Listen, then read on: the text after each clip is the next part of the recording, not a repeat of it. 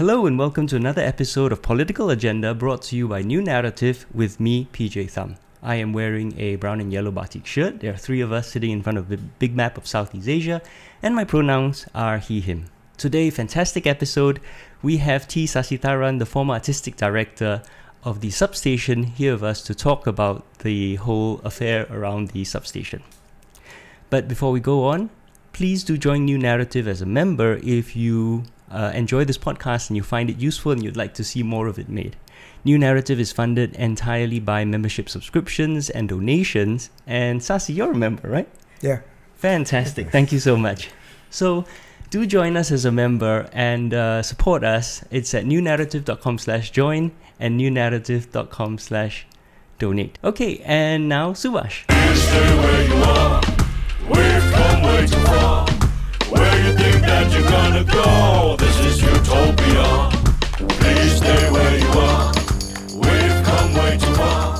Where you think that you're gonna welcome go? to another episode of Political Agenda, and today we've got T. Sasitharan with us. But before we get to our guest, as always, my friend and co-host Sean Francis Han, Editor-in-Chief of Wake Up Singapore. How are you today, Sean? I'm doing good, yeah. I'm really excited to get into this episode because we're going to be talking about one of the most important sagas that has been plaguing or that's affecting the art scene right now, right? And of course, that's the Substation saga going on with NAC. And of course, who better to talk about that than arts veteran T. Sasitharan. So before we get into this very interesting episode, I am wearing a grey t-shirt, black pants, and my pronouns are he, him.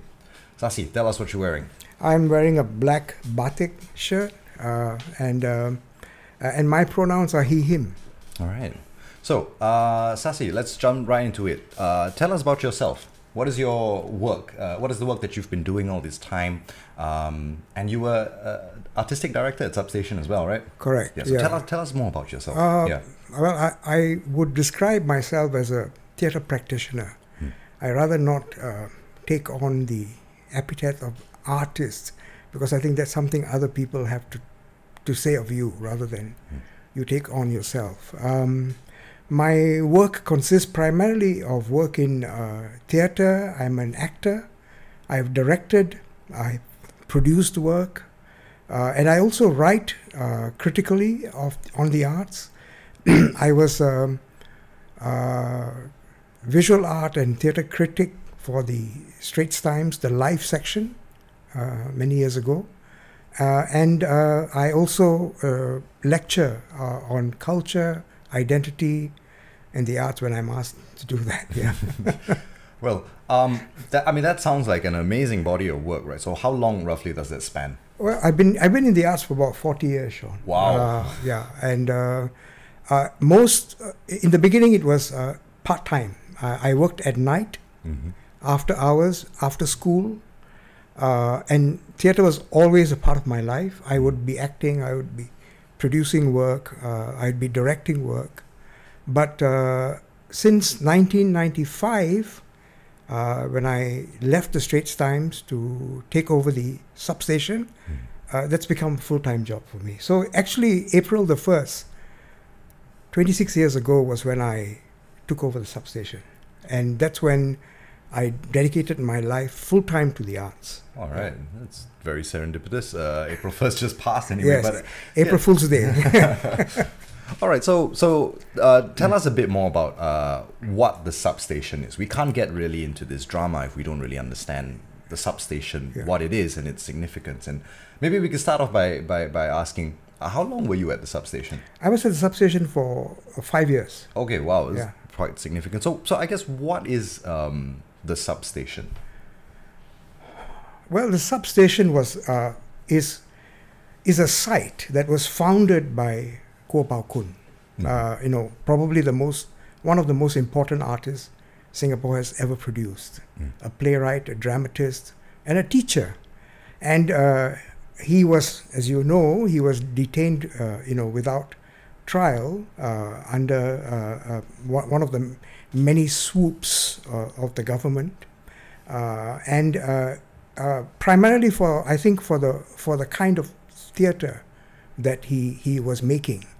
And after detention for about 4 or 5 years, sometimes in solitary confinement, he came out and continued doing exactly what he was doing before he was detained. And so Pao Kun saw the potential of this site at 45 Armenian Street, an old power station, and wanted to turn it into a center for Singaporean contemporary artistic expression.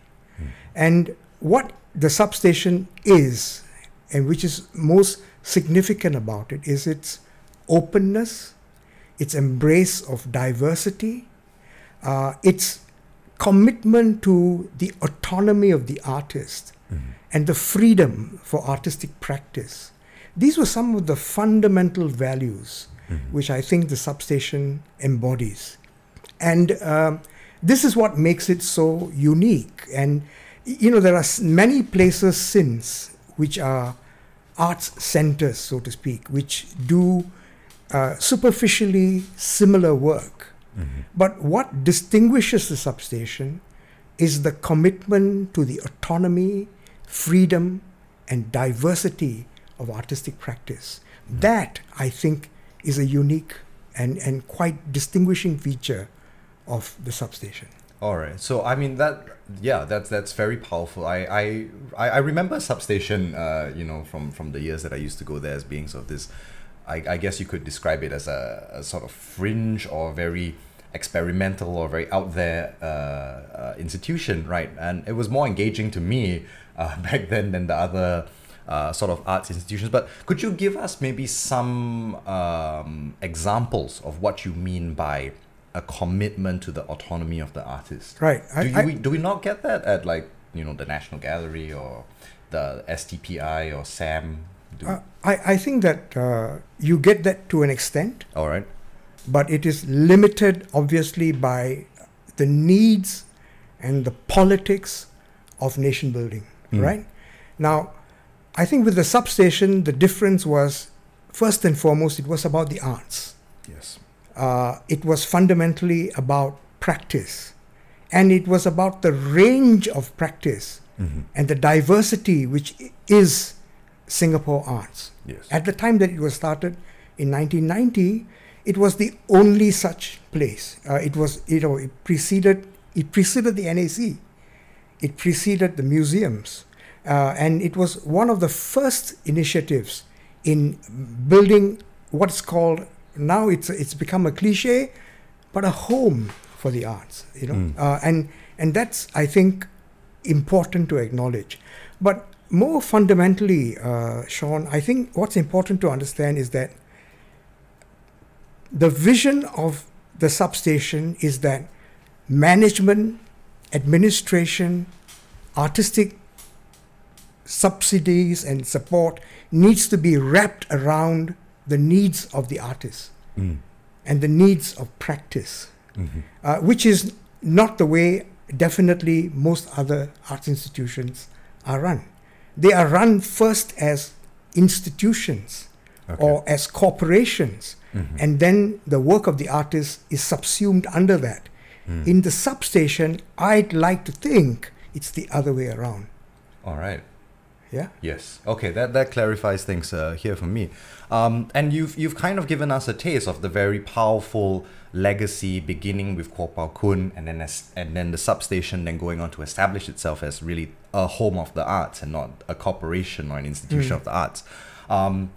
So help me get a recap on what exactly has been going on then, right? If the substation is so culturally and artistically significant, why is what's happening right now happening at all? The substation's significance in the arts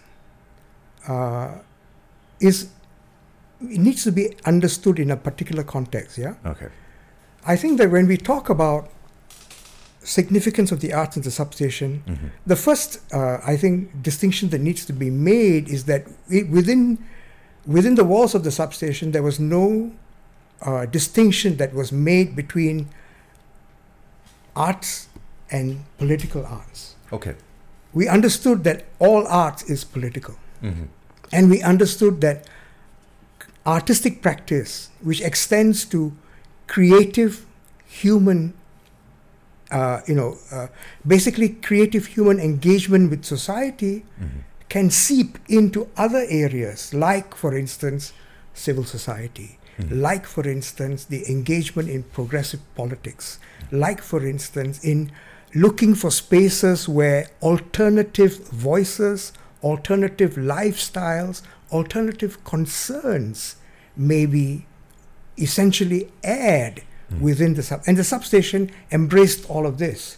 I mean, things like TWC2, things like People Like Us, the initial work that was involved in the anti-death penalty movement, all of this had their seeds in the substation, or the substation was connected to people who were engaged in these activities. And so it was not simply just arts, it was culture in a much more broader and a much more deeper sense in, of what culture means to a democratic society.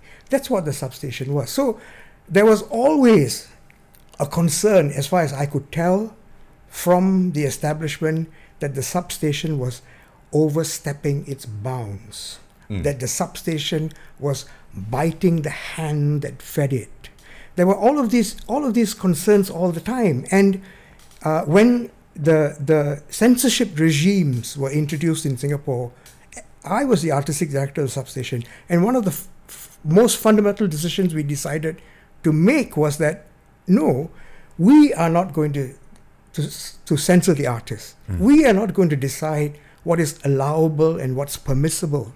And so we opted to essentially apply for a license for every single production, which was a risk because sometimes these licenses didn't come until a week or sometimes even a day before a show was going to open.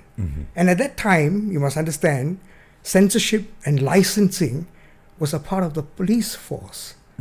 The Public Entertainment Licensing Unit was an arm of the Singapore Police Force. And the substation consciously and deliberately refused to become complicit with that process of censorship. And we were determined to be apart from it so that we can defend the work when we have to. So it was these subtle differences, most of the time invisible to the audience, and usually done with the collaboration of the artists, which was happening in the substation. And that's what we were about. We were not an extension of the state. So help me understand sort of a quick technicality here. You chose to apply for a license for every single production that went on. Do you have a choice? I mean, can you choose not to? How does the licensing thing work? Technically, you can't put on a show unless you have a license. All right. Right? But now the major institutions like the Esplanade, the Arts House, they have a certain amount of latitude to decide their own sort of limits for what is going to be allowed, what's going to be permitted. So, a producer or a programmer within the Esplanade could to some extent decide on what the artist can and cannot do. I get what you're saying. And they take on the responsibility. So essentially, for me, that was censorship by proxy, and it doesn't work. Yes. And the substation, at least as long as I was there, never did that sort of thing. As far as I know, it still doesn't do that sort of thing. So there were these areas where I think the substation established itself as a uniquely different player in the scene. So you'd basically say to the artist, you stay true to your vision, we help you achieve your vision, and then we'll submit it uncut to the licensing. Yes, and sometimes that would mean going over to the licensing people and sitting there, going line by line and deciding why this line should be in, why that particular character should be portrayed in that way, and so on. Really? Yes, of course. Gosh, I didn't realize. I thought it was like you just submit and then they come back to you. Yeah, but they will come back to you. They will come back to you with red lines and what should be cut. So if you then speak to the artist and say, well, are you okay with taking this out? Is this essential to it? Is it, germane to what you're trying to say, or is this some gratuitous breast or some gratuitous bit of violence. No, it needs to be there. We need to engage the the administrators. Yeah. Gosh, So it's a very time-consuming, very essentially draining effort to keep the work intact. and to defend it against people who are not artists, Yes. theatre practitioners, who have no experience in this, whose job is to enforce some sort of unseen, unknown, arbitrary, out-of-bound and marker. Out-of-bound markers. Those things were never clearly defined. So it could be the exposure of a nipple. It could be the fact that it could be terrorism. It could be homophobia. It could be anything. Nobody could tell where the boundaries were. Yeah. Gosh, this is like Soviet Russia. This is Maoist China. Well, I don't think it was. I don't know. I mean, I wouldn't be having read examples of what it is like to be an artist in Russia and Right, okay, and no one's China. getting shot. Yeah. But that sort of It's line-by-line censorship Yeah. is way over the top. Yeah, Gosh. that happens. That happened. I didn't yeah. realize it was such a burden. Okay, wow. So I guess now we are in a prime position where we can actually jump into the issue. So can you give us a sort of brief recap as to what exactly has been going on? Yeah, sure. Okay, look, I'm not on the board of the substation, and I don't have information which is privy to what exactly happened. But this is what I understood to be the case, right? All right. The substation building, 45 Armenian Street, was slated for renovations, and I think this was done way back in 2017. And the NAC had been engaging the board on the fact that renovations would have to happen to the building, and that the substation would have to move out of the premises. The tricky thing was whether they could move back into 45 Armenian Street as the single tenant. Yes. The NAC's position was that will not be the case. They will come back to 45 Armenian Street as one of multiple tenants of that space.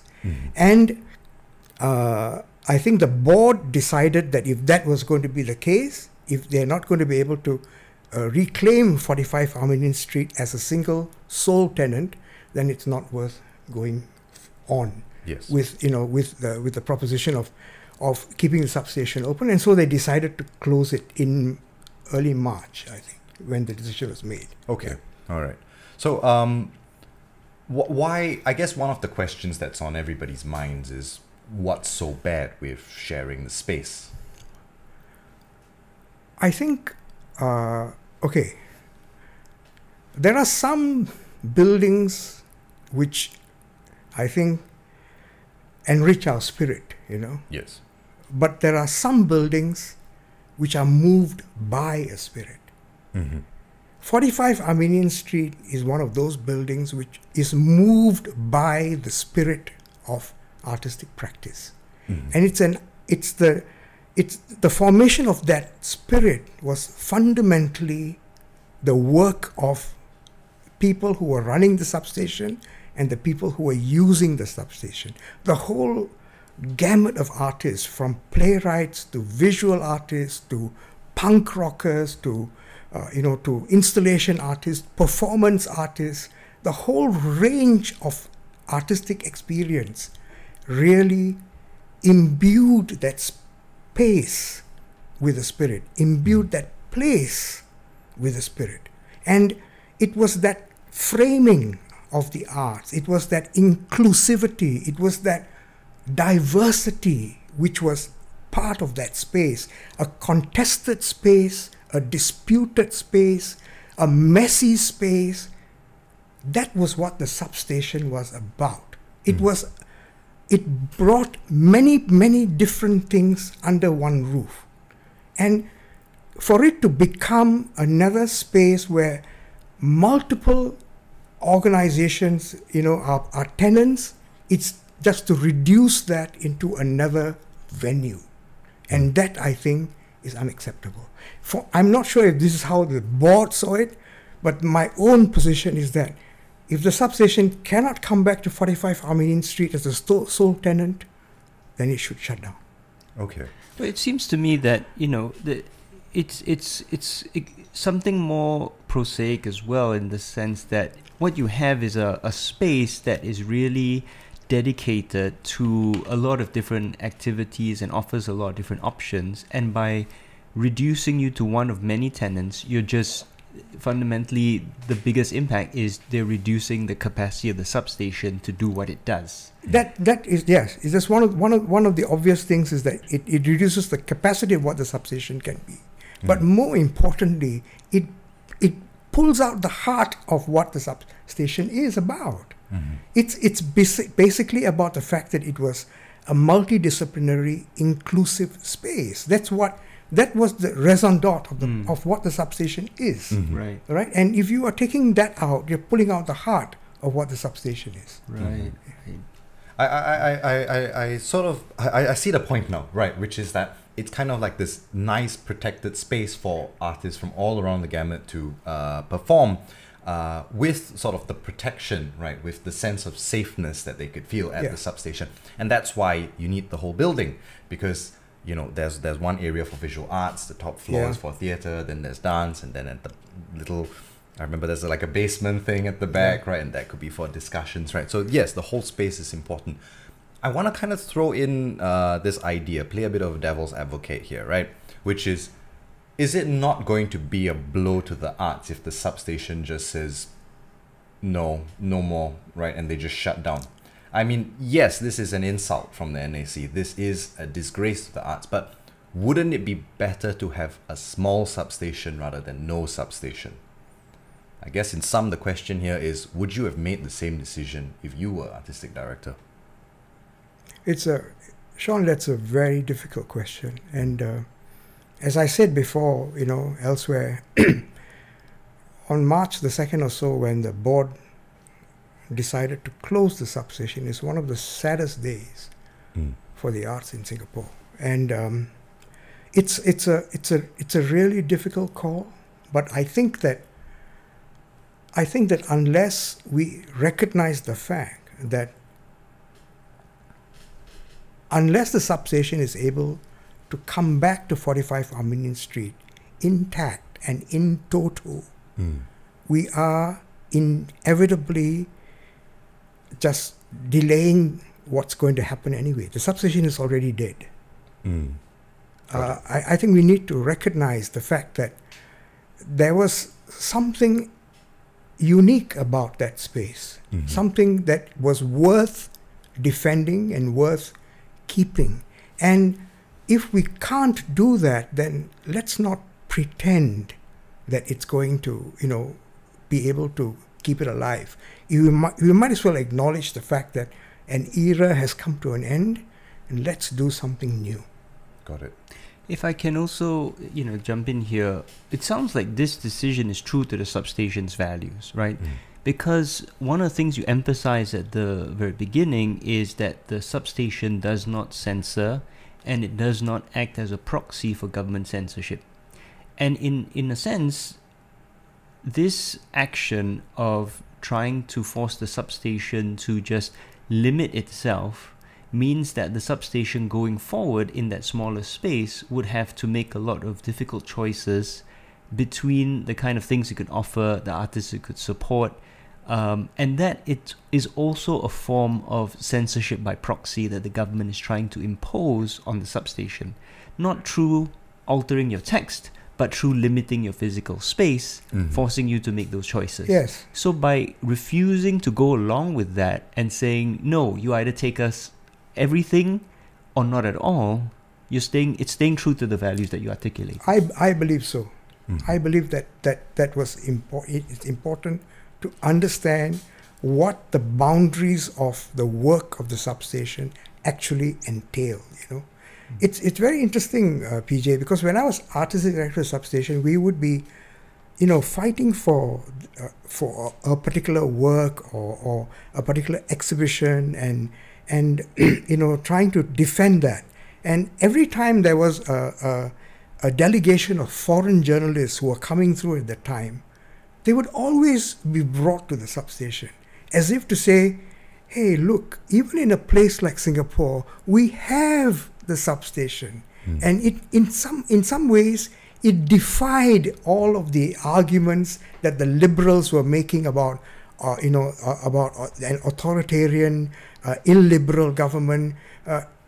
How can a place like the substation exist in an authoritarian, illiberal place like Singapore? So, in a way, the substation was validating what the government was about. And I was always surprised by this, because they understood what the value of the substation is, but it had to be controlled, it had to be constrained, and it had to be run on their terms, which I think was something that we were consciously resisting at the substation.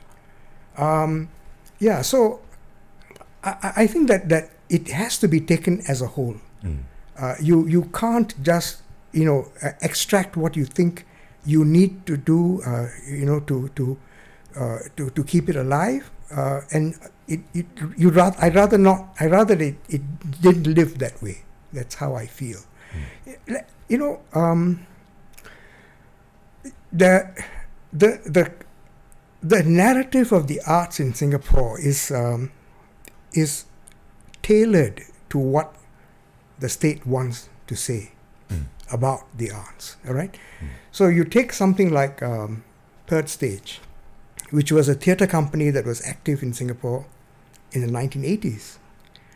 They were amateur, and at that time many companies were amateur, and they did important work with plays like Esperanza and Singapore, but there was a few years ago there was an exhibition called Stage and Show at the NLB, which traced the history of Singapore theatre. And when I went to the exhibition, I was completely shocked that Third Stage was erased. What? There was no mention of Third Stage in the exhibition, because members of Third Stage, people like Wong Suk Yi and Cheng Swanze, were arrested as part of the Marxist conspiracy in 1987. So when it is convenient for the state to erase elements of work which are significant as part of the history of what we are doing, it is done. So I think that this sort of intervention, this sort of pruning, this sort of culling is something that is what the substation would be subjected to if it were to come back to 45 Armenian Street as another tenant of that space.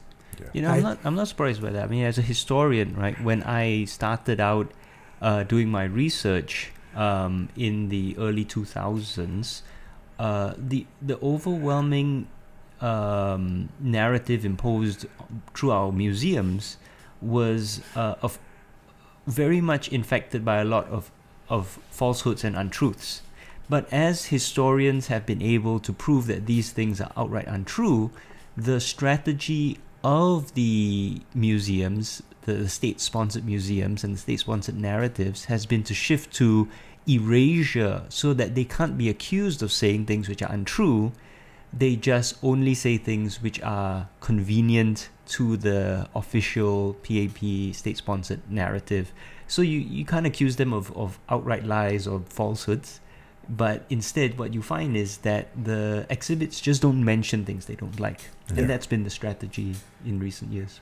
Yeah, and the other thing is this: we've been told by the NEC that the substation should come back as another tenant of that space, and we will continue to support experimental work. We will continue to support fringe work. We will continue to support young emerging artists. Really? In 2015, the NEC withdrew funding for Sunny Liu's, The Art of Charlie Chan Hock Chai. The Art of Charlie Chan Hock Chai is incontrovertibly the only masterpiece in the arts produced in Singapore. Incontrovertible, all right? How important that graphic novel was. And yet, funding was withdrawn. A miserly $8,000 was withdrawn from that work. So it's clear that not all works are going to be supported. Not all kind of practice is going to be supported. Not all artists are going to be supported. We know this for a fact. The Substation didn't make that kind of judgments. The Substation didn't do that kind of censorship. There is a fundamental difference. Why isn't somebody talking about that? That's why we need it back in full, complete, and it needs the support of the state and the community. We need it back in full, not in some truncated, clipped form that will suit the state. And the NAC has also had plenty of opportunities to rectify its error, right? They could have said, oh, you know, we made a mistake with the art of Charlie Chan Hock Chai, but they continue to refuse to even say the name of the novel. When they recognize Sunny Liu as one of our great graphic artists, they never mention, and he's not allowed to mention, the name of the novel, which made his reputation. And I think also to you know, another point that occurs to me is that there is a lot of space available in Singapore, commercial space available, which the government can use to set up art centers and expand the arts, especially into heartland malls, which are very empty. And you know, the all these other government spaces where I've noticed, for example, that they're moving libraries into malls and out of their purpose-built buildings, and so there's a lot of space available in Singapore. Why they have to cut up this space at Armenian Street? And you know, did they give an official explanation of why they want to cut up this one space? No, it's just baffling. There's been no clear reason why this particular space needs to be treated in this way. Now, So I guess while we're on that note, right, perhaps one of the reasons that might be forwarded for that is one of the reasons that NAC kind of keeps harping on, and it's this big word, which is sustainability, right? So the idea is that, you know, the model that the Substation was running on was not sustainable and would never be sustainable. That was a big problem. And, you know, I guess it could be advanced as an argument that, oh, because the Substation was not sustainable, that's why it should share its space. And I guess presumably its funding as well. However, something sort of made me feel like it was kind of fishy, this use of the term sustainability. Right. So I went to sort of do my research, and I found that I don't think that other institutions, any other big institutions, are particularly sustainable. Right. So here I have the financial reports for STPI. They're running at a deficit of about 3 million. Maybe explain STPI for our audience. Yes. Okay. Maybe you can what does it stand for? I mean, Singapore Tyler Print Institute. Singapore Tyler Print Institute. I think their work primarily involves acquiring visual art work and then developing the technology to print it so that, you know, it could be sold as print work.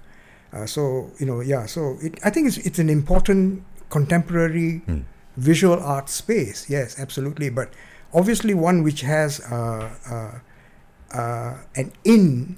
into the market, as it were, because it's something that can be commercially viable, as opposed to, you know, if you were doing performance, for instance, much less commercially viable. So even then, with its commercial viability, there's still a deficit before grants of about 3.6 million. We go and look at Singapore Art Museum. It says here deficit before grants is about 14.6 million. And then for the National Gallery, it's about 59 million. Substation, on the other hand, is running at a deficit before grants of 1 million. So how is this argument of sustainability being made? It doesn't seem like there's any... So there are two issues here. One is, I think, is it viable or fair to compare the Substation with these other institutions, right? So to some extent, yes, because they are within the arts ecology, as it were. But on another level, it's not the case. We are comparing apples with oranges, because the Substation falls within the rubric of what's called major company funding. when in fact it's not a company. It's a center. It's an art center. Major company funding for the arts for the NAC involves about 50 companies, which are mostly production companies in theatre, making work. But whereas the Substation is involved in a range and a genre which is much wider than any single major companies, under the scheme. Yeah. So, and its budget is about, since my time, it was about $1 to $1.2 million. Yep, that's the number. Which is peanuts Yeah. compared to all of the state agencies which you cited just now. Yeah.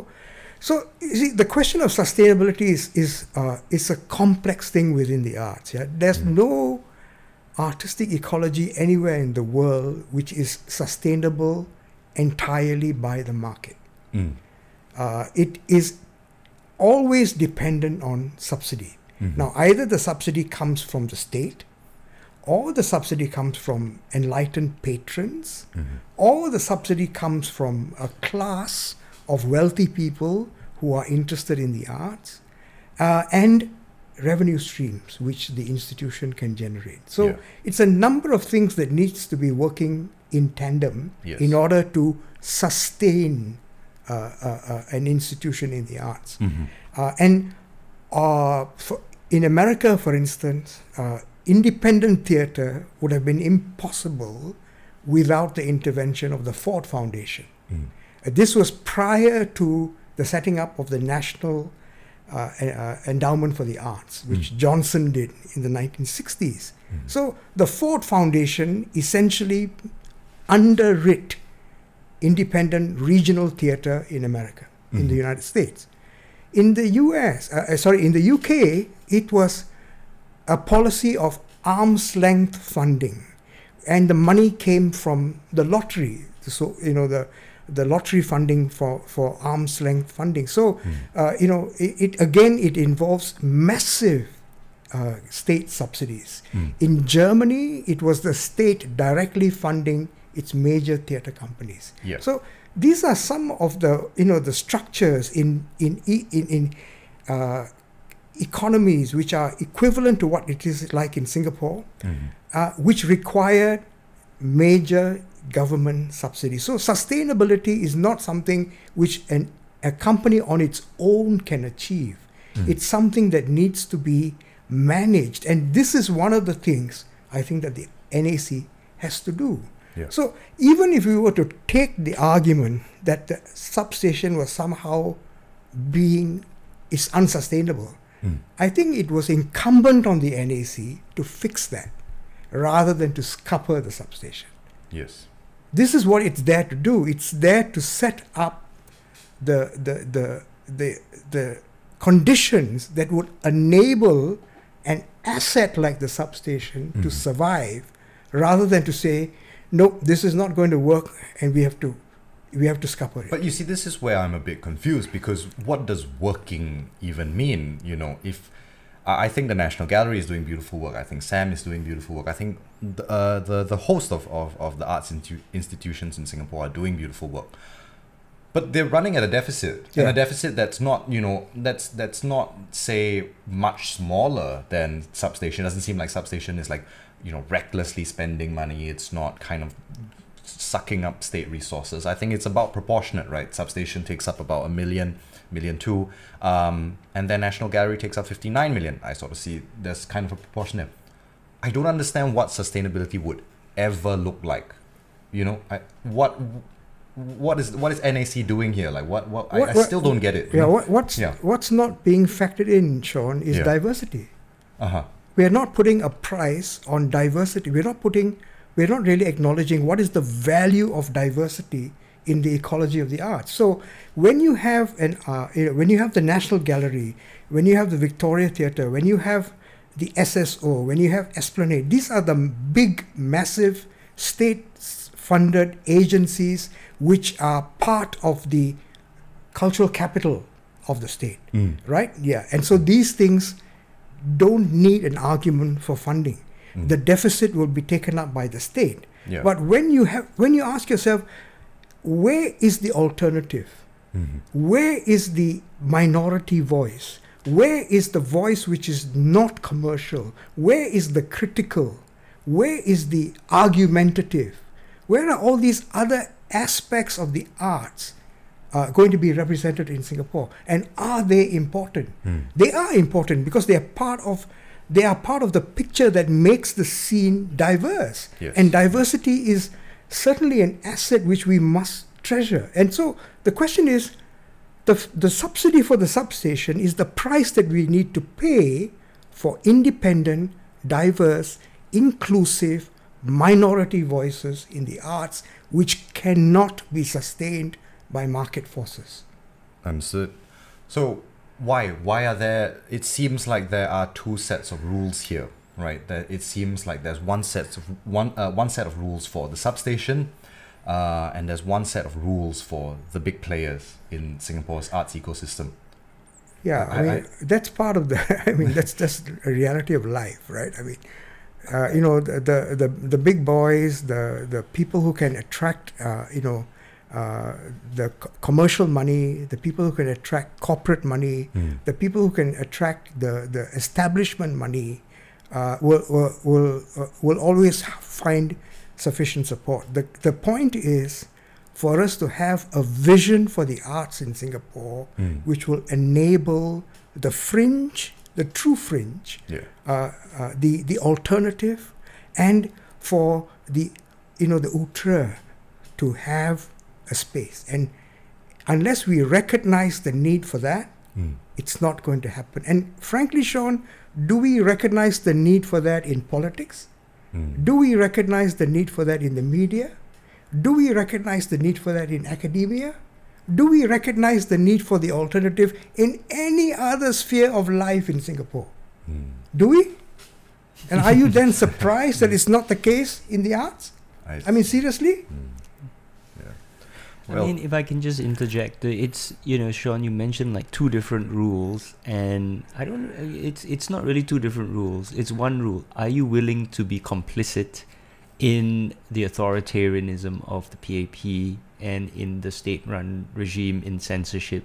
If the answer is yes, then you can survive in Singapore. If the answer is no, then you end up like the Substation, or for that matter, New Narrative, which wasn't even allowed to register as a company, right? I guess what's going through my brain is, as I read the news report, I felt like there was a slant to it. There was a very kind of disingenuous way of presenting the situation, right? The first one, of course, that we dealt with was the idea of sharing space, and they made it seem as though Substation doesn't want to share, they just want to do things their way. And then the second thing was sustainability. And then when you kind of dig in a little bit deeper, you realize that, well, they can't share the space. They're not a production house. They're not, a print institute. They're a home for the arts. It's a center for arts practitioners of all genres, and that's why they need the space. And there's plenty of space elsewhere. And there's space everywhere. There's libraries, as you mentioned, right? Yeah. And then the news article brought up sustainability. And this is proved to be also nonsense just by looking at publicly available financial reports, and looking across the world, even as you mentioned with the Ford Institute, that the arts is always going to rely on the state. It's always going to rely on patrons. It's always going to be something that needs our help. It's not going to be able to be left up to the market. So what I'm really, I guess, baffled by is just the bizarre positioning, the disingenuous framing of this as sort of maybe the Substation being a kind of bratty kid, not really playing fair, wanting its own way, and that just clearly isn't the case. And I guess I'm still trying to process that. I'm still trying to wrap my head around it. And of course, the also to interject with your second point, there's plenty of money. It's not like Singapore has no money. Yeah. Right? Given the salaries that we pay our senior politicians and the kind of things that our government spends money on. I mean, the SDU still exists in Singapore, right? The amount of money that the government throws into trying to manipulate our family structures and get us to procreate, I'm sure that amount of money could fund the arts. Jolene was on this podcast a few weeks ago talking about her new book, and she mentions the PR budget for one ministry alone is 350 million. How much art could you fund with that? Right? It's not 3 million, it's 350 million just for PR for one ministry. So it's not like we have no money. There's plenty of money, but the priorities of this government is all about protecting their image, right? That's why massive PR budget. That's why you have censorship. It's about control. It's about, perpetuating PAP rule, and that's the broader problem, the priority of the government and how the values and how they see the world.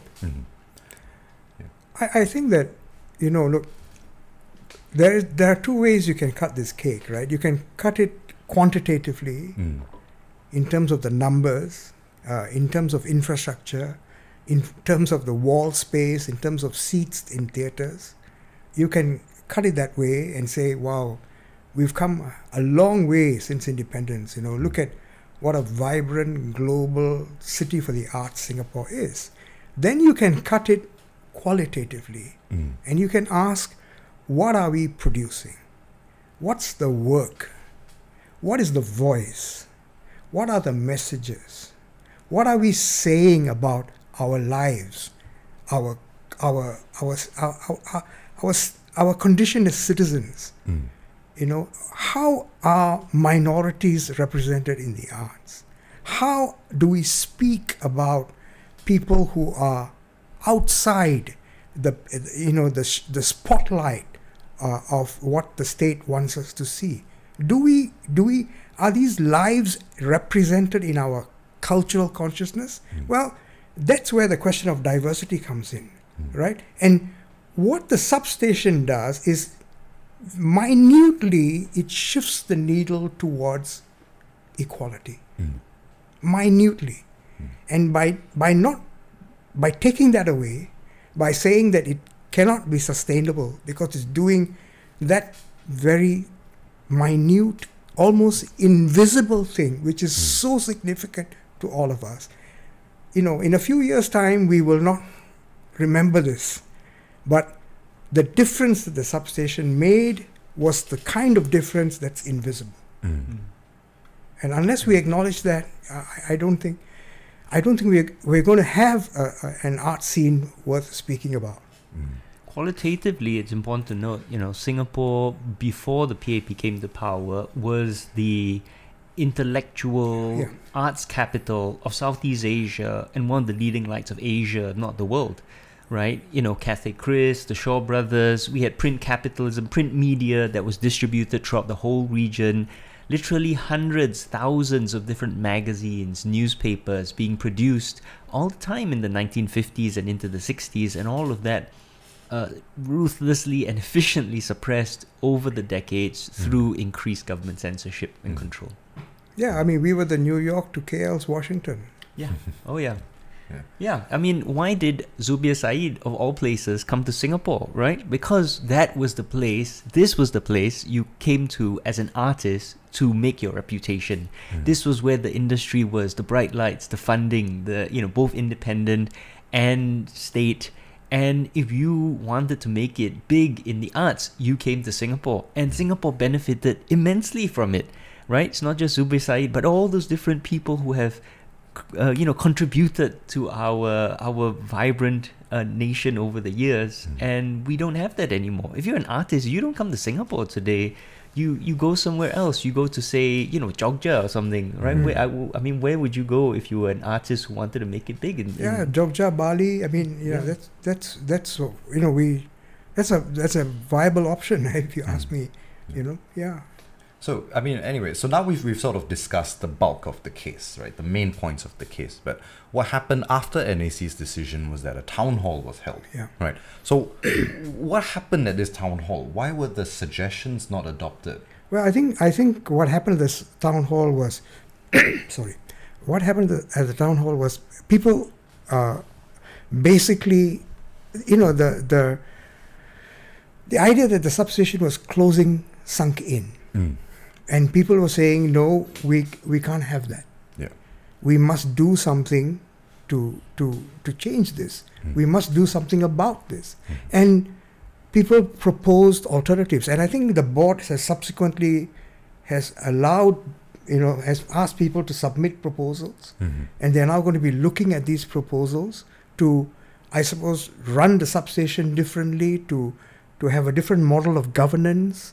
And to see if a compromise can be struck with the NAC so that it can continue in some way, shape, or form. So I think that process is still ongoing, and the board is going to make a decision on whether there is a viable proposal, as far as I can tell. Yeah. Okay. So and I think all power to the community, to the arts community who are doing this. I take my hat off to them. If you can come up with a model or a way of running the substation which stays true to its vision, then all power to you and good luck. Yeah, especially when you were artistic director or after, did you ever recognize that surely at some point, because you didn't own the building, the government would probably kick you out, given what you were doing? I honestly, PJ, no. At that time, that was not something that was foremost in our minds. Does any big institution own the building? No, it all Yeah. comes under the land, Singapore Land Authority, and it's state land. So they always have that kind of, Yeah. they can revoke the land. Yeah. All right, okay, but I mean, You don't feel like, I don't want to. I'm not saying that you should have done it or blaming you for anything, but should it be part of the planning of any independently minded organization in Singapore that the government eventually will shut you down? I mean, I'll be very honest here, New Narrative has a contingency planning for the day the government blocks our website in Singapore, because we know this is what the PAP government will do, right? That's how they think. And they don't have the sophistication and control of earlier generations of PAP politicians. To them, everything is a nail, and they just have a hammer. And the way the laws are going, we feel eventually they're going to block us, and we are already preparing for that day. Yeah. So, Yeah. should the substation have planned for that? I think now in hindsight, I would say you're right. But PJ, one of the things is there's something to be said about the innocence of artists, right? And there was genuinely a sense in which we thought we were doing something as a team with the NAC, with the community. I see. Genuinely and naively, perhaps, we thought we were basically playing for the same side, right? What happened on March the 2nd when the board announced the closure of the substation was the realization that perhaps we are not playing on the same team anymore. Yeah. well, I mean, speaking on that note, right, there was a statement of concern that was put out by the arts community in response to this entire saga. So what are some of the major concerns that were raised in this statement? I think some of the major concerns were that some of the points raised by the NAC for the case that the substation was being mismanaged was misleading. That the numbers were confusing. They were using absolute numbers with percentages. There were points. One of the points being made was the claim that the substation, didn't allow other groups to participate and use the spaces was false. Oh, that's blatantly false. Yeah. Right. I mean, Yeah. even I have had like a small thingy done at the substation. Yeah. So it basically, I think more importantly, the community felt that the way the substation was pulled up for some of these mistakes gave the wrong impression about what running the arts in Singapore was about. And it gave people a misleading impression about what the arts are about in Singapore. The statement of concern, I think, directly addressed some of the points that were raised by the NAC concerning the mismanagement, so to speak, of the substation. Right? Yes. So the 500 people signed up ultimately when the signatures were closed. But many of the arguments that were made against the substation's management. One of them was, for instance, that there was not enough third-party users. There was, the fact that there was also, that the facilities were not shared with all of the other people in the arts, and the fact that it's difficult for smaller companies to actually rent NAC facilities in other arts centers and institutions, and the fact that the substation is a dedicatedly managed space, managed by people who know the arts and people who are dedicated to the arts, and not just bureaucrats or administrators. These were some of the things that came up, which I think was important to allow people to understand how complex, how difficult, and how well actually the substation was managing its space. I think that's one of the best things, one of the most clarifying things to come out of this whole thing. And I mean, power to the arts community as well for coming together and producing this beautiful message in such a dark time, right? But I guess now with the statement of concern being issued, that kind of heralds sort of the end of the case, so to speak, right? Until 45 Armenian comes back online, and then we'll see what happens from there. But I guess zooming out now, right? I want to kind of ask you about the NAC and how government funding operates in Singapore, right? So we know that the NAC is problematic. Communication has been unclear and misleading this entire time. We've seen with Sonny Liu as well the arbitrary reasons they give to pull the miserly $8,000. But I guess, is NAC the only source that we can get funding from in the arts? Sean, it's interesting that you say that, you see, because you would think that in a city as wealthy and as as diverse as Singapore, there would be more avenues of funding for the arts. Yeah. But I think one of the policies, one of the effects of arts and cultural policy management in Singapore is that it's led to a kind of centralization. Okay. Not just a centralization of resources, but also a centralization of mentality. Corporations, individuals, foundations, anyone who is in Singapore, connected with the national consciousness is inevitably influenced by the fact that NAC is the prime mover of the arts in Singapore. So,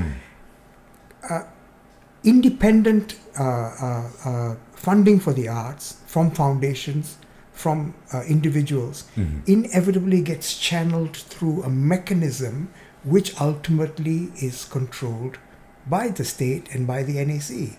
So it's not just a fact that it is centralized in terms of its systems, but it is centralized in terms of thinking. And unless and until we can get philanthropists and individuals and community support which genuinely feels itself to be independent of this structure and wants to support the kind of voices which are alternative to the master narrative of the state, I think this is how it's going to be in Singapore. It's just too small, and it's too efficient, and it's too well coordinated for there to be alternative channels. Got it. Yeah. Can you help me unpack this centralized mentality or the logic of this mentality? Because I have an intuitive sense of what you mean, right? I think in terms of the logistics, there is a certain way in which things are done by the government, as you pointed out, that not only affects the arts but also every other sector of Singapore. And I think it also has to do with arts curation and what gets funding and what gets the respect of the state, what gets the respect and money of the patrons. But can you break down this logic or this mentality in the arts that you're talking about here? If you take it from the most, at the barest, most fundamental level, let's say you want to put up an exhibition, or you want to do a play, you would have to rent a venue, you'd have to rent a space, and most of the venues for the arts in Singapore are controlled by the NAC and controlled by the state. So the rental that you need to pay goes back to the state. There is no, the substation was one of those spaces which was, detached, as it were, and was independent enough to decide on programming, on curatorship, on basically the scope of the work that he was going to do. But otherwise, it is a highly centralized, system. So I really don't know whether I can make this any clearer than that. It is Singapore is too small and too controlled and centralized for someone to have an alternative space. I think that the only genuine alternative happened very recently with social media, with digital technology, where another space began opening up for expression. Otherwise, I think we are tied to the kind of physical controls that that the state can exert. And inevitably, this influences what people want to give money to, how they can give money to the expression of the arts, and there is a particular narrative of cultural capital that is prevalent in Singapore, and that cultural capital is that underwritten by the state. There's no consciousness of cultural capital which is different, which is an alternative, which provides a kind of a corrective to what is the narrative of the state. Those things don't exist. And as I said earlier, this is so in every sphere of life in Singapore. It's not just in the arts. Yeah, I mean, if I can give some historical context, this is how the PAP started and has kept on going since since 1959, in that it is very fundamentally and deeply a socialist political party set up on Leninist lines, which has a deep belief that there is an idealized form of society, the economy, culture, and that the party has the ability to achieve that through control of the state and the control of citizens' lives. And that's sort of one of the big broad themes of Singapore history, is that relentless pursuit of control in pursuit of, to further the vision that the PAP has for Singapore. And the problem is, at least under Lee Kuan Yew, he had a vision that we were pursuing, and he was willing to gather all this power and build a state to execute that vision, even if he never achieved it. But today, we don't get a sense that the PAP leadership has a clear idea of a vision for the country and where it should go, and instead it's simply controlling to remove dissent and to keep itself in power. But as Sasi described, right, this overwhelming need to control and centralize is a very fundamental theme of how the PAP approaches governance and has through its entire time in power. So while we're talking about censorship and control, right, I want to put to you a kind of a philosophical question here, right, which is, why is it that the arts is always the first to get shut down and attacked by authoritarian governments, right? I think there's a sort of lay person, or sort of maybe an intuitive sense sometimes that we feel that, the arts and academia, philosophy, these radical fringe thinkers, they're kind of divorced from society, right? So like, what's going on with modern art? What's going on with modern theatre? It's so divorced from the real world. But the arts consistently, right? Whether we are thinking about Mussolini or whether we are thinking about communist Russia, communist China, the arts is the first place that gets controlled, that gets attacked, that gets shut down. Why is this the case? And why do you think Singapore in particular is interested in coming after the arts? Even though it doesn't brand itself as authoritarian, it likes to think of itself as multiracial, diverse, a global player. Why is the arts always what these authoritarian governments come after? And why do you think Singapore in particular is interested in going after artists? I think that, I think there was once this COVID nonsense happened, there was a survey, I think, that was done by the Straits Times, where it was adjudged that artists are insignificant. I don't know if you remember that, right? Non-essential. Yeah, non-essential. Yes, they were judged to be non-essential. And the politicians were also on that non-essential list, if I remember correctly. Yeah, they were.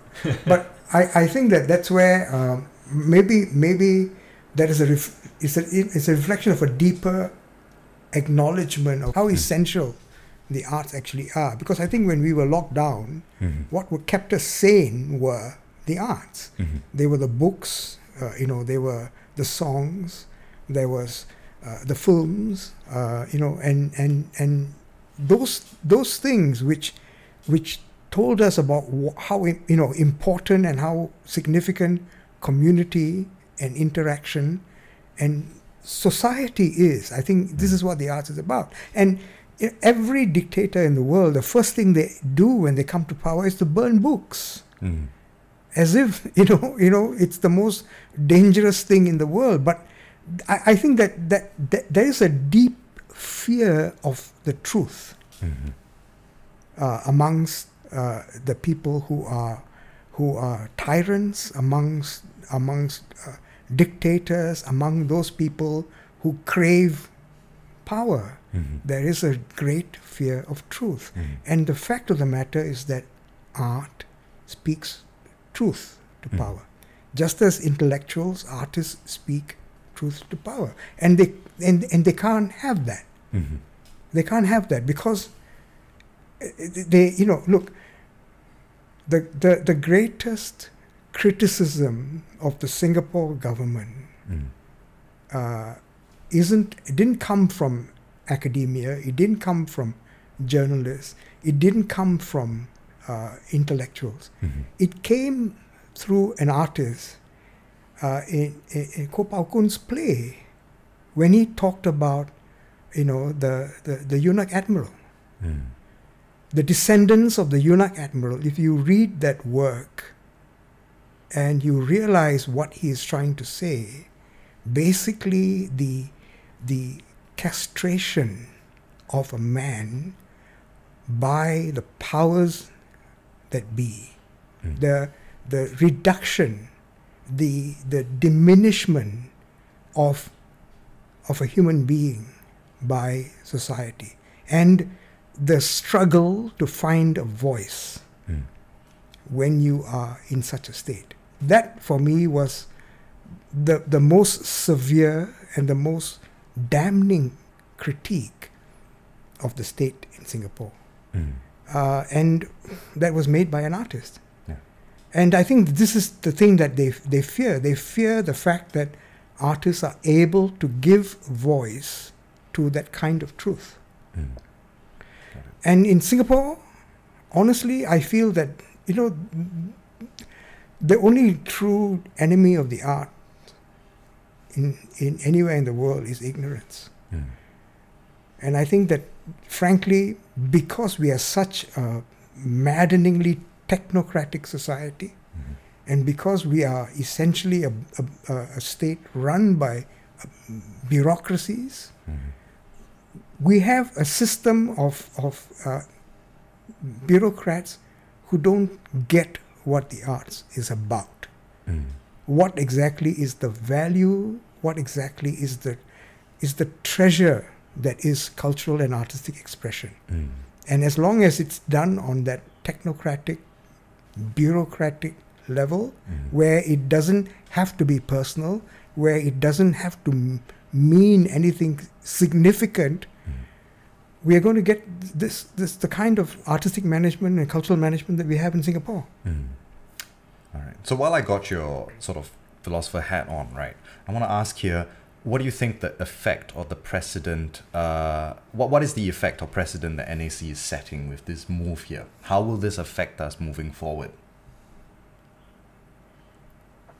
I think... I mean, we can speak broadly about the death of the substation, the death of the legacy, the death of the fringe and the alternative and the different, the death of independence. But could you tell us more about the effect and the precedent that's being set here? Yeah, I think that, for anyone who has a more complicated, complex picture of what diverse artistic and cultural ecology should be, Mm. they should really start sitting up and paying attention to the fact that there is a kind of pruning that is happening, which is going to make the cultural sphere, our cultural sphere, which is going to be much more impoverished. Mm-hmm. poorer than it needs to be, because basically alterity, anything which has any inkling to be different or any kind of dissent about our lives and our lifestyles, the way we want to lead, we want to think about what citizenship constitutes. All of those things are going to be basically constrained. So anyone who values, dissenting views, anyone who values alterity, anyone who thinks that there should be many stories that should be spoken about, that is no single master narrative should be dominant, anyone who's concerned about the representation of minorities, anyone whose representation of the representation of the powerless, these things I think are going to be some things that we need to be really worried about, because the way in which the arts are being managed is for it to have a single univocal sensibility which will be consonant with what the state wants. And if we are looking for dissonance, if we are looking for difference, if we are looking for diversity, really look up and be worried, be afraid. And if I can, suggest, I think it's also not divorced from wanting economic growth, because I think that is a sort of false dichotomy that people put up, right? Because Singapore right now, we're kind of trapped in this very client capitalist position where we compete on, having low cost labor and lots of foreign capital investment, direct investment coming in to take advantage of the low cost labor and the stability of Singapore. But as the old guard recognized in the late 70s, and as people are recognizing today, it's a trap. You can't keep competing on low costs, because eventually that will simply drive squeeze your country into poverty. What you need is to create an economy that is generative of ideas, that can produce a strong domestic capital class, that generates ideas which brings in intellectual capital, which can then be, which then moves your economy up the value scale, and that grows your economy and leads to productivity. And you can't do that unless you also have a very vibrant community that accepts and embraces differences and challenges. Because what is entrepreneurialism if not breaking the rules, right? Almost by definition. If you want an entrepreneurial economy, you need people who are willing to challenge the status quo. You need people who are willing to disagree, to dissent, to break the rules. And you can't have that kind of community and culture without the arts. That's why New York or London or Paris or San Francisco, these are places which generate ideas, and that's why companies move there and base themselves there. Even though New York, London, San Francisco, these are high tax, very expensive places, right? But why do people go there? Because it is a place where you can, where there's a culture of entrepreneurialism, and part of that is the strength of the arts there that contributes to that culture. And that's where Singapore needs to go if we're going to survive, because we can't compete forever on just being a stable, low-cost country. There's so many places around us which are lower cost and are, will catch up eventually in terms of infrastructure, which can always be built, and stability, which, can always be obtained through either being more authoritarian, or simply just democratizing and becoming more like, say, Taiwan or South Korea.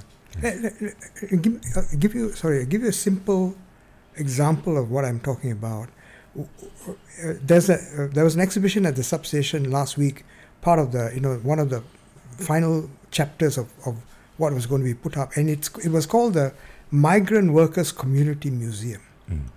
It was an exhibition of migrant worker consciousness in Singapore.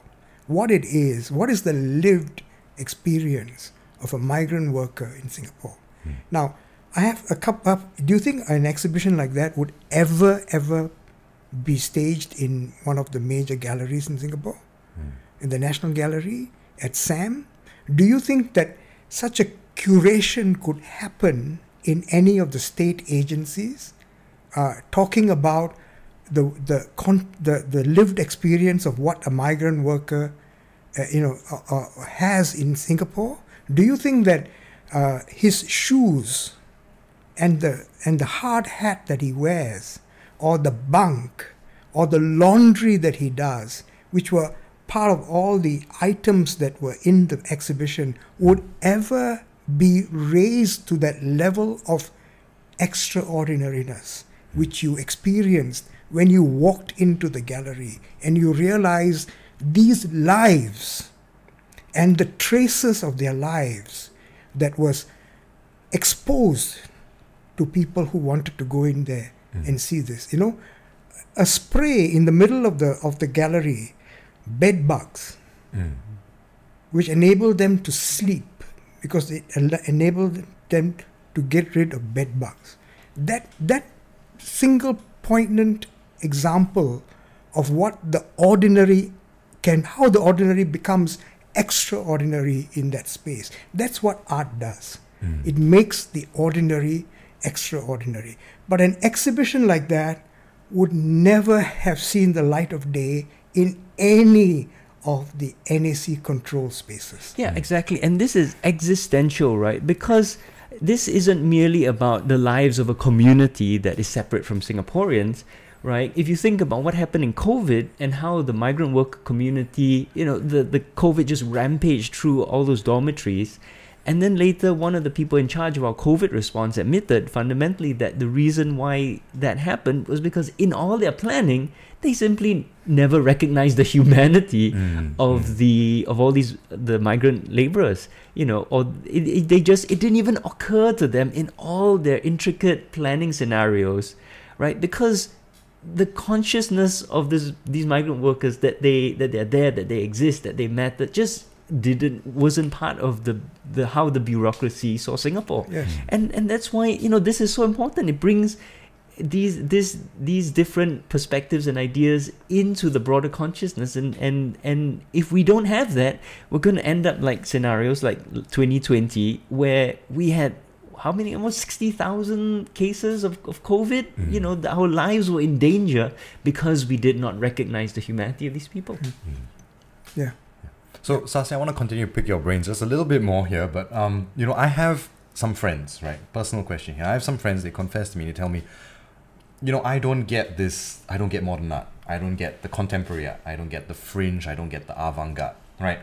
And because of that, they find it hard to get upset when things like this happens. They find it a bit difficult to relate to the art scene and the challenges that the art scene is facing, or the censorship and the oppression that the art scene is facing.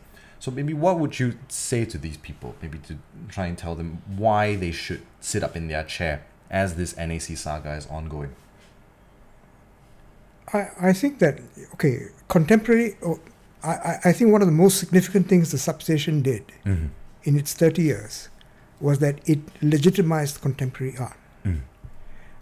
It basically said it was okay to be engaged in contemporary art. And what does contemporary art actually do? Well, contemporary art is about, as the word suggests, it's about the here and the now, but more importantly, it is about the disconnect from history. All right, we are saying that what we are feeling and thinking and living through now deserves expression in a particular form, and we need to find the form of what that expression is. So it could be performance, it could be installation, it could be a combination of multimedia and performance and visual art. It could be a fragmented, it could be whole, it could have a message, it could be political, it could be personal. these expressions have validity. These expressions deserve to be heard, if not by everyone, at least by the communities and the people who want to hear them. And in a democratic society, these expressions deserve a space. That's the significant thing about the contemporary. The standards of the classical, the standards of tradition, the standards of heritage are significant in the expression of art. No question about it. But beside this stream, this river that runs, there is this parallel river called the contemporary. The lived experience of the here and the now. And that too deserves its place in the sun. That's what it's about. Yeah, and it may not ultimately, compete with Bach or Beethoven or Mahler, but that's okay. That's okay, because it speaks to people now, in the here and the now. And there is, I think, a deliberate and a conscious disconnect from history, saying, let's put that aside, and this is what we want to talk about now. This is what happened with the blues. This is what happened with, the expression of Buto after the Second World War. This is what happened in break dance. This is what happened with hip hop. It was all contemporary at one point, and it found its own space in the constellation of things that we consider valuable in culture. Yeah, and many of these things will disappear by the wayside. Many of these things will run aground, and the energies will dissipate. All of that is going to happen. But sure, how many PhDs are written and ultimately end up in some archive, in some dusty museum, or in some dusty library? But do we stop asking people to think about these things, to research these things, to write about these things? We don't. Because once we do that, then as a society we become poorer. We are diminished, and we are reduced to something less than what we can be. There's a really interesting point in the Discord chat where someone is saying that art also really levels the playing field, right? Because it enables access to anyone, no matter your status in society.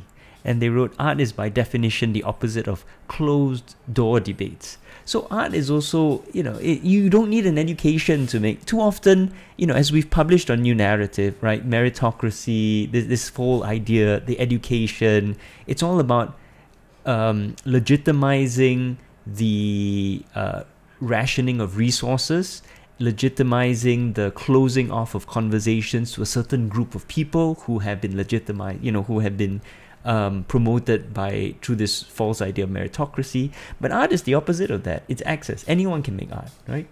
Yeah. I think the address of art is universal. I think this is very important to understand, that anyone who makes art is addressing everyone and wants to address everyone. I mean, inevitably, I think niche audiences develop, and there are very specialized tastes and specific sort of audiences who are appealed to, but the aim of every artist is the universal address. There's a question in the Discord. Any insight into the extent of censorship that happens in SOTA, the School of the Arts? And I suppose this is an extension of the conversation we had earlier about the censorship of arts in Singapore. Does that then extend into how we teach about the arts? Did you have any insight into that? I'm not sure about censorship, but I think SOTA is it's a wonderful addendum to the educational environment in Singapore. I think it diversifies the kind of education a kid can get. But there is a fundamental flaw with SOTA, because if the arts is so significant in enriching and enabling education for kids, then by any extension of the logic, it should be applicable to every child. Yeah. Why is this being restricted to one school and to a population of children who are, let's face it, who are privileged, Yes. right? So, I mean, genuinely, if the arts are significant, and they are, we all know they are, they should be made available to every school in Singapore. Every school should be a SOTA school. Every kid should have access to the kind of artistic expression and craft skills and training and education that a SOTA kid is going to have. And so that's the inherent contradiction I have with SOTA. Yeah, that makes a lot of sense, Yeah. right? Because if anyone can do art, why ration it by just having Right. one school? Because education is not a limited good. You know, if you educate one kid, you can educate every other kid. Right. It's not, it's not like a piece of food or something like that, where if one person consumes it, it's not available for someone else, and so then you have to have a system for deciding or healthcare, right?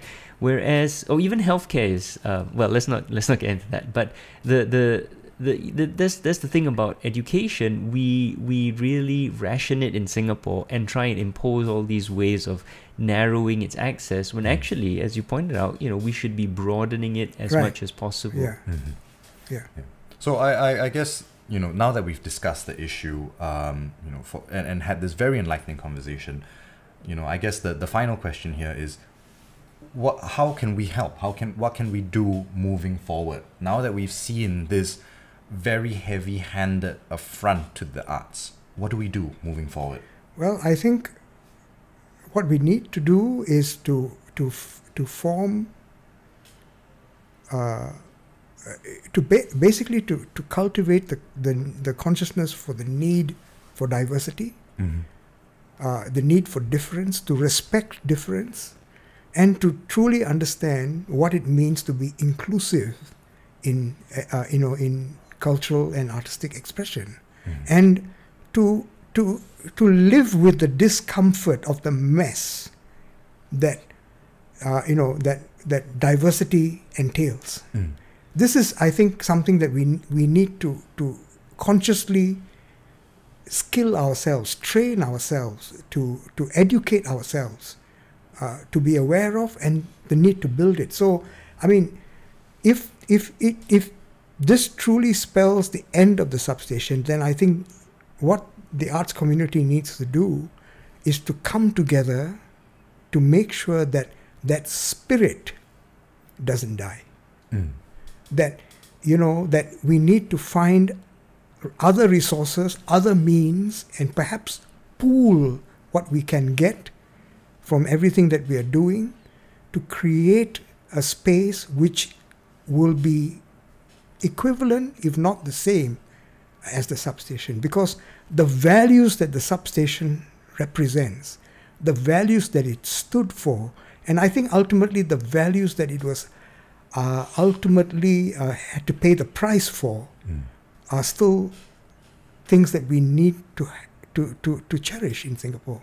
Are still the kind of things that will make the difference between having a shallow, superficial, market-driven culture versus a significant, meaningful, and heartfelt, sense of who we are and what we are as citizens. I think we need to genuinely look at developing resources and means which will make us independent of the NAC. In this day and age, right, and this is something I've asked a lot of our guests, is it possible to be transnational in addressing these challenges? So, for example, pre-pandemic, people, it wasn't normalized to do video calls. But post-pandemic, could we, for example, get a space in Johor Bahru and hold performances there, and people could cross the causeway to watch, but they could also live stream and watch them from their own living rooms. And that then means that you have more control over your space. You're out of the reach of the PAP government. You democratize access to a certain extent. Do you think that? I think to an extent, PJ. I think that digital media allows us to extend these experiences to some extent. But fundamentally, the core experience, the core lived experience, I think, is one of community. And I'm not sure how friendly digital media ultimately is to community. It's the possibility of being in a single space with other bodies in at a particular time and sharing something which is communal. And that is really the power of art, whether it's a film or a work of theater or in an exhibition, standing in front of a painting, listening to a symphony, all of those things. I think that digital media allows us to extend it, and it allows us to seed, I think, interest in a vast number of different people and a number of more people. But the core sense, the core aesthetic experience, I think, requires us to be together. And for that, I think we still need physical spaces. Yeah, I definitely do miss, physical community. So I totally agree with you that, community spaces are really important. And hopefully we can find, or the arts community can get together and find a space that we can all control for ourselves. Yeah, Walter Benjamin talks about the aura, aura of the original. Yeah. In an age of mechanical reproduction, you can reproduce, the experience, but there is something about the aura of the original which I think will never be replaced, and that's part of the sacredness. That's part of the holy of the holies that artistic expression, I think, endeavors to. I mean, look, it really is a call for us to find an alternative to God. That's what art, I think, ultimately is about. To find those universal values, the universal significance, and the universal elements that, as you said earlier, makes us human beings, in this world, here and the now. Yeah. So the absolute final question, right? I know we've kept you for so long, we've asked you so many questions, but the last final question that we ask all of our guests here is, what is your theory of change? Why do you do what you continue to do? You've been in the arts for 40 years, you're continuing to develop talent in theatre in Singapore. What's your theory of change? My theory of change is this. I believe that fundamentally and essentially, art is transformative. When we engage with a novel or with a play or with a poem or with a piece of music, when we truly engage, we are transformed. We are changed. And I think the thing about art is that, and I think this is what dictators fear most, is that when there are enough people who can be changed by art, we can change the world. Ultimately, art can change the world. It takes time, but art changes the world by changing people. And that is the key thing. We need to continue working at the art. We need to continue being, engaged with arts so that we can change people. And it has to start with the schools. It has to start with the children. And I think... And it has to start with ourselves. We need to actually make choices that protect, nourish the arts in our communities, right? We can't leave it to other people to do that. Yeah, absolutely. Yeah, absolutely. Yeah. I think the transformative power of art, I think, is really the thing that I hold on to. That art can change people.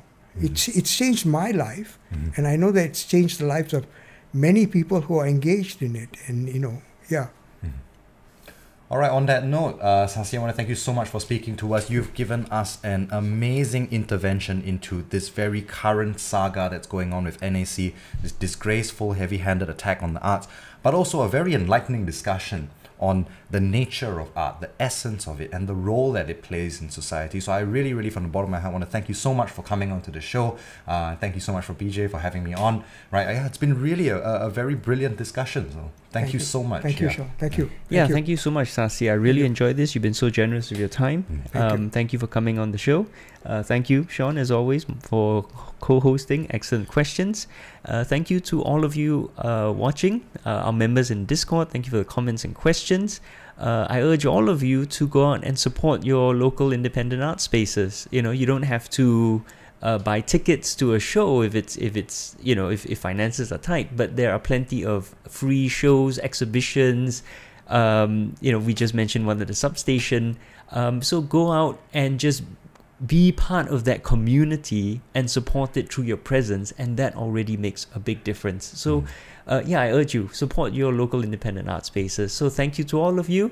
And also, I guess, on that note of support, please do join New Narrative as a member, because we also need your support. Go to newnarrative.com/join or newnarrative.com/donate to donate. Thank you very much, and see you next time. Bye. Stay where you are. We've come way too far. Where you think that you're gonna